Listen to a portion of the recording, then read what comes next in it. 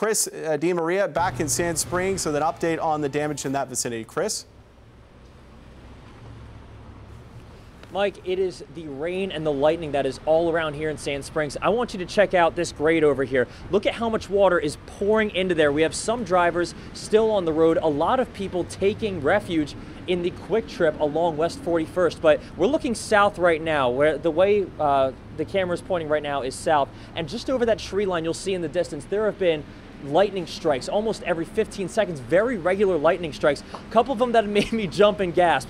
Impressive rains and lightning, and the wind has been gusty. It's actually very calm right now, but it's been to the point where it's almost blown me off my feet at times. And so gusty winds, heavy rains, and heavy lightning here in Sand Springs. And I've said it twice, I'm going to say it one more time. People are driving, they're driving more cautiously now as they know how dangerous the storm has gotten, but please take care on the roads. Mike, I'll send it back into you. Okay, thank you very much. We have cars in the ditch right now across parts of Tulsa County.